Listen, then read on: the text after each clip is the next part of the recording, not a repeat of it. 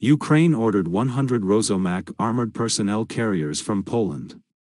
The news that Ukraine ordered 100 Rosomak armored personnel carriers from Poland caused a significant outcry in the international press.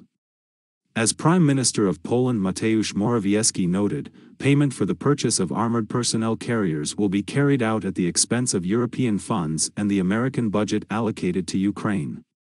However, the acquisition of Rosomak from Poland, which is a member of NATO, is of even greater strategic importance for Ukraine. Rosomak is an armored personnel carrier based on a modular platform, which was developed by the Polish company WZM SA and is produced at a plant in Lodz. This armored vehicle is distinguished by high maneuverability, protection and weapons, which allows it to effectively perform various tasks in combat conditions.